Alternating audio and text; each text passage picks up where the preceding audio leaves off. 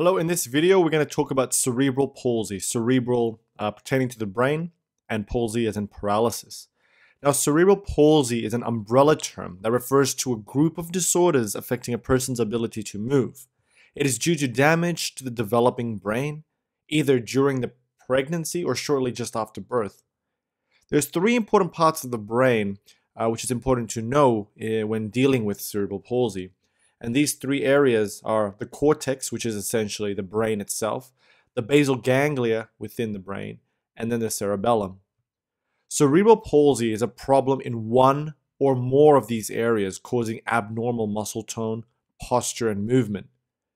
The clinical presentation. Again, cerebral palsy is a disorder that manifests shortly after birth.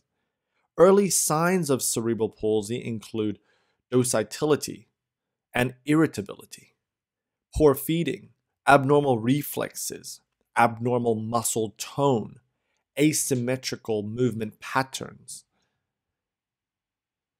But of course, these signs can be missed and thought of as normal until the baby has grown. And that is why it is important to monitor for delays in motor milestones. It is also important to know of the misconception that cerebral palsy gets worse as we age, when actually cerebral palsy is a static disorder and is non-progressive. Signs of cerebral palsy in childhood or cerebral palsy in general can be classified into three: spastic syndrome, dyskinetic syndrome, or ataxic syndrome, not akinetic. Akinetic means no movement. What's interesting is that these syndromes correlate to the brain areas we talked about at the beginning of the video: the cerebrum or cortex, the basal ganglia, and the cerebellum. Now, for spastic syndrome, this includes signs and symptoms such as tremors, hypertonicity, scissor gait, and limb weakness. The dyskinetic syndrome include abnormally slow movement, writhing movement, and this movement is exacerbated during stress or when there's no sleep. The ataxic syndrome involves the cerebellum, and so problems here causes a wide-based gait and also intentional tremor. Cerebral palsy is not only about movement and motor problems. There are lots of other complications associated with it, and these include pain, intellectual disability, speech and language disorders, epilepsy, seizures, visual impairment, bladder problems, sleep disorders, hearing impairment, hip displacement, and also behavioral problems. The diagnosis of cerebral palsy is clinical. However, an MRI of the brain can be performed if the cause of the signs and symptoms is unknown. The management of cerebral palsy involves a multidisciplinary team because there are a lot of complications, as we talked about. The team involves a physiotherapy to help reduce impairment and optimize function, occupational therapist for self-care skills, and to increase independence. A speech therapist is here to assess for dysphagia and also to improve communication. Orthopedic specialist is important to help with the motor problems, with scoliosis of the spine, which is common, and to help with the use of various braces to help with movement. A neurologist, as well as a psychologist, is important for mental health. The general practitioner or family physician is probably the person who coordinates the whole thing. Then there's also the pediatrician and neurologist, as well as a pediatric nurse, if and when necessary. Let's talk about the mechanism of disease. So it's important to recap a little bit about neurology or neuroanatomy. So zooming into the brain here we have the cerebrum, the big matter of the brain. It connects to the brainstem, which then connects with the spinal cord. The cerebellum is an important structure that sits below the brain or cerebrum at the back. Let's now cut a cross section of the brain, and we are looking at it from the front, so straight at it. In this brain section, we are looking at the motor cortex, the area of the cerebrum which helps initiate movement, specifically voluntary movement. So here is the right motor cortex and here is the left motor cortex. Neurons which arise from the right will travel down the spinal cord and send motor information to the left side of the body. Similarly, neurons arising from the left motor cortex will go down and cross over, supplying the right side of the body. Let us now zoom into the left motor cortex. Here is the left motor cortex, and we can also see the left cerebellum at the bottom here.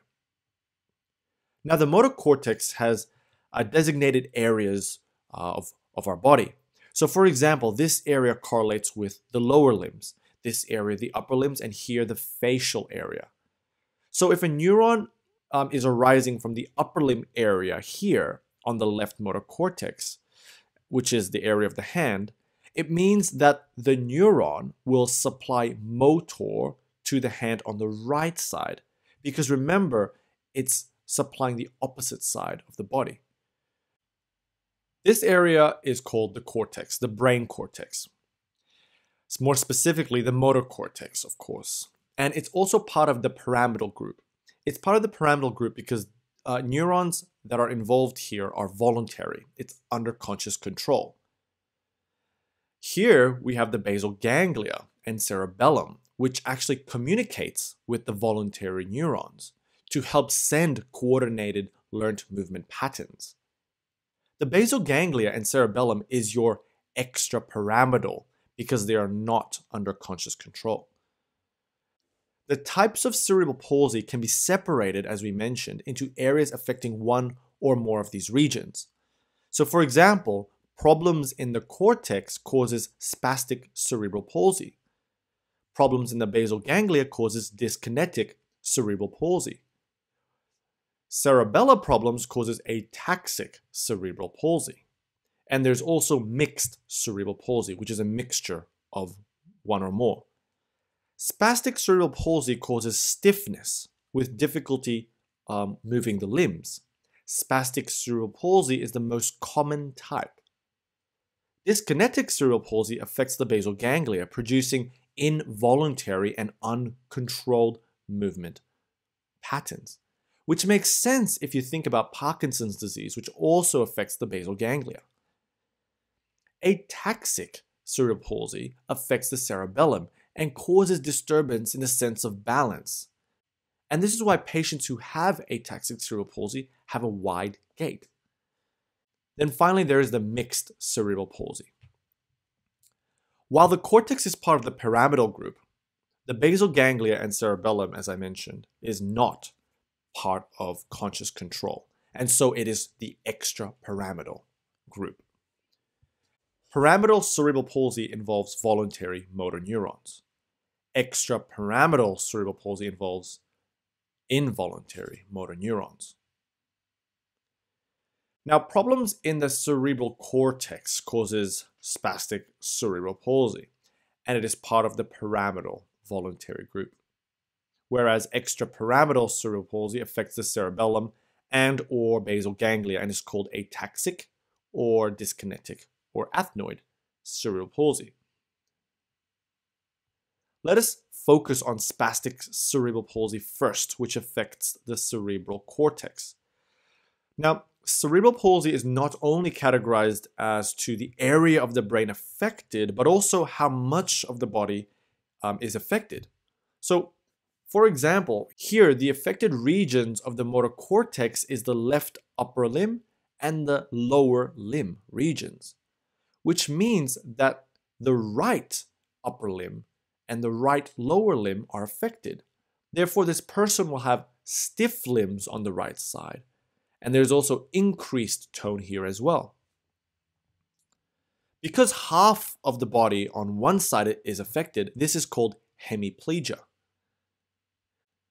Similarly, in this example, the affected area is bilaterally the lower limbs of the motor cortex, which means that the lower limbs of the person will be stiff and also have increased tone. When the muscles in the lower limb are stiff, increased tone, different muscles work more than others, and a characteristic feature of spastic cerebral palsy is the scissor gait. Because the lower half of the body is affected, this is also called paraplegia or diplegia. Other parts of the limbs can also be partially affected in spastic cerebral palsy. Finally, there's quadriplegia. This is bilateral upper and lower limb motor cortex involvement. There is also scissor stance with all limbs stiff. So that was pyramidal cerebral palsy, also known as spastic cerebral palsy, which affects the cerebral cortex. Now let's focus on the extrapyramidal cerebral palsy. And here, all the body is affected. There is no hemiplegia, there's no diplegia, there's no quadriplegia. Everything is affected.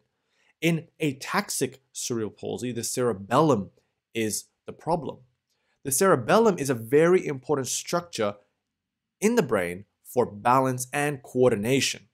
And so if this is affected, there is balance and coordination difficulty. As a result, the person will have a wide gait. In dyskinetic cerebral palsy, the basal ganglia is involved, creating uncontrolled movements and dystonia.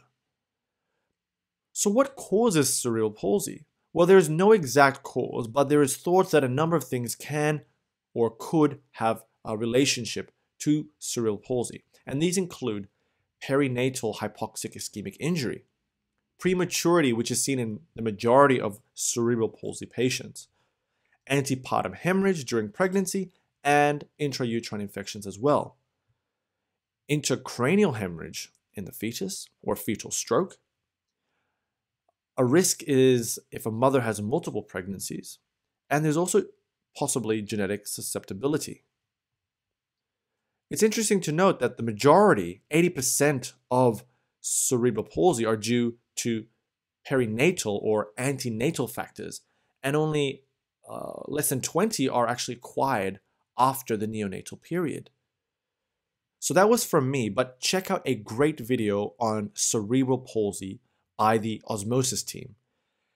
They go into a bit more detail on the pathophysiology behind cerebral palsy as well as the causes.